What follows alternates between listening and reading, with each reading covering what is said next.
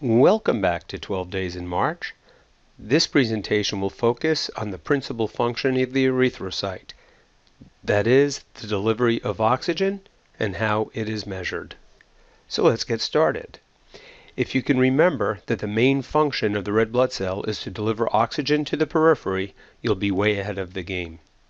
As you will see, there are lots of derivative questions and opportunities for NBME treachery based on the quantitative measures of oxygen delivery. Did you catch that? They will come after you with quantitative measures of oxygen delivery. Listed here are the specific measures we will focus on. These include partial pressures, saturation, and oxygen content, including their units of measure. Understanding the definitions and what they are measuring will permit you to negotiate the NBME language of several key disorders.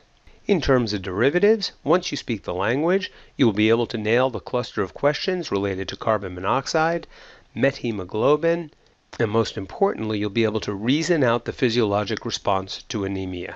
That is right. We'll reason this out so you don't have to memorize. We'll start with oxygen content. As you can see, it is very key to understanding the measures of oxygen transport.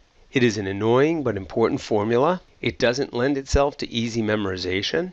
The good news is that when we break it down into the delicious components, it will be much more intuitive. There are only three components: hemoglobin, oxygen saturation, and the partial pressure of oxygen, also called the oxygen tension.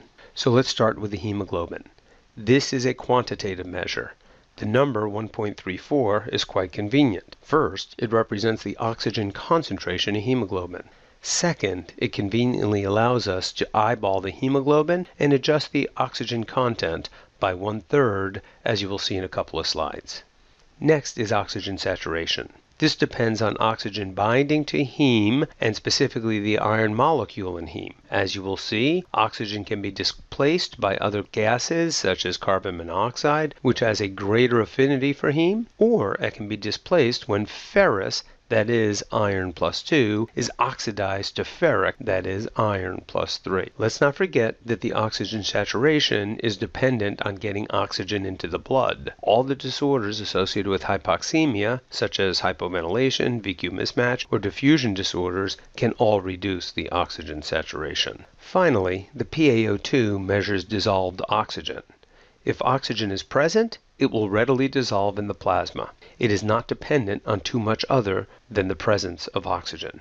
Normally, PaO2 is approximately 100 millimeters of mercury. If you multiply 100 times 0.003, the result is 0.3. That is, the PaO2 measure contributes very little to the oxygen content. We'll review that momentarily. The first thing to note is PaO2 is obtained from arterial blood gas analysis. That is, you won't have to calculate it. It will be given as a numeric value if they want you to have it. Key point here is that it is not impacted by disorders of hemoglobin such as anemia, carbon monoxide, and methemoglobin. The PaO2 is determined by alveolar oxygen and the alveolar capillary interface.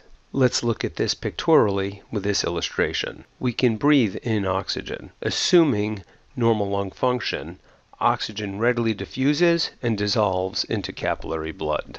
So oxygen readily diffuses into and dissolves in the plasma. PaO2 is a measure of dissolved oxygen in the blood. It is not impacted by anemia, carbon monoxide, or methemoglobinemia.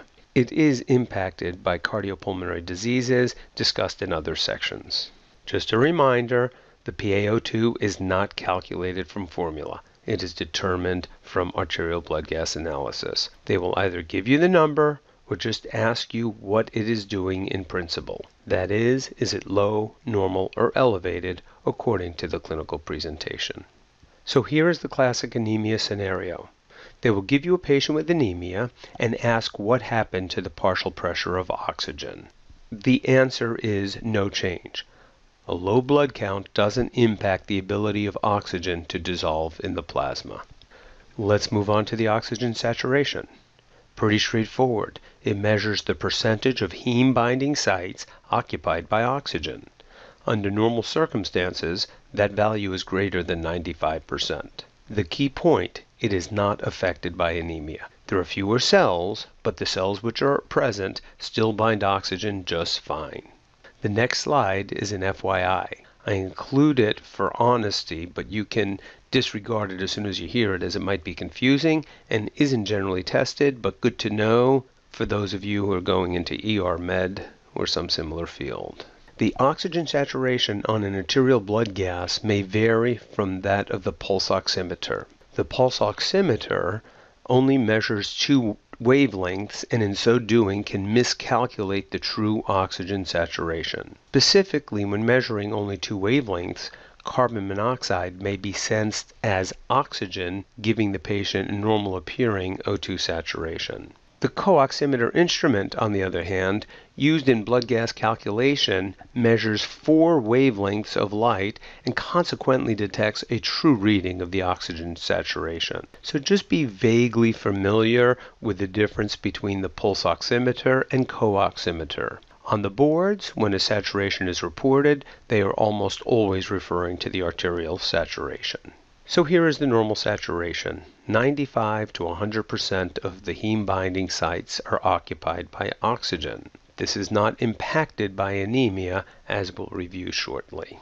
Oxygen saturation does depend on the amount of oxygen available. As such, oxygen saturation can be affected by cardiopulmonary diseases that affect ventilation, perfusion, and diffusion, as discussed in cardiopulmonary sections. As oxygen binds iron in the ferrous form, Fe+2, the O2 saturation will be impacted by the presence of oxidized ferric, which is iron in the Fe+3 form. O2 saturation, however, does not depend on the number of RBCs. Now we are back to our anemic patient. Based on the discussion, the oxygen saturation is not affected by the presence of anemia. It is affected by carbon monoxide, the ferric form of iron, and those cardiopulmonary variables which affect normal oxygenation. And finally, this is the big one, oxygen content. As mentioned previously, PaO2 contributes little to oxygen content. Hemoglobin is the major player. Under normal circumstances, oxygen saturation also contributes little to oxygen content. So here it is.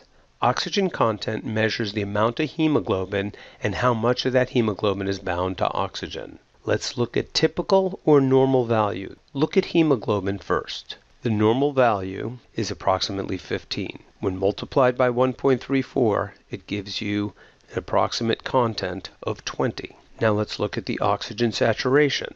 The normal saturation is about 100%, which gives a value of 1.0. That doesn't really change the oxygen content. And look at the dissolved oxygen.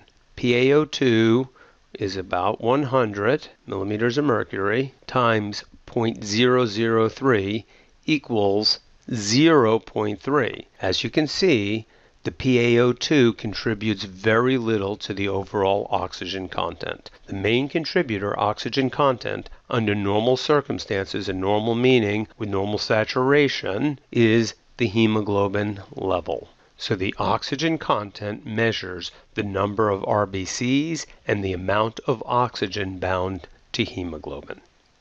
So here is the excitement. The patient has anemia. First note, oxygen readily diffuses into plasma. It is not changed.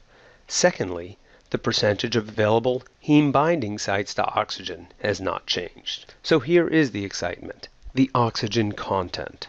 Hemoglobin has dropped from 15 to 9. So you can do the math. Hemoglobin is down to 9 times 1.34. Saturation hasn't changed. PaO2 contributes very little. So the hemoglobin at 9 times 1.34 gives us a total oxygen content of 12, down from the normal baseline of 20. Anemia affects the oxygen content, and they love this fact. This is money in the bank. You are guaranteed to see some variation on this theme. For ease of calculation, the oxygen content is essentially 30% more than the hemoglobin value under normal circumstances of oxygenation. So back to our patient with anemia. What happens to the oxygen content in the anemic patient? Pick the right answer in the anemic patient presented. The answer is still C. Let's take a break here, and we'll return to discuss cardiovascular and renal response to anemia, as well as a couple of other conditions that affect the oxygen content. The information is dense, and I need you to be fresh.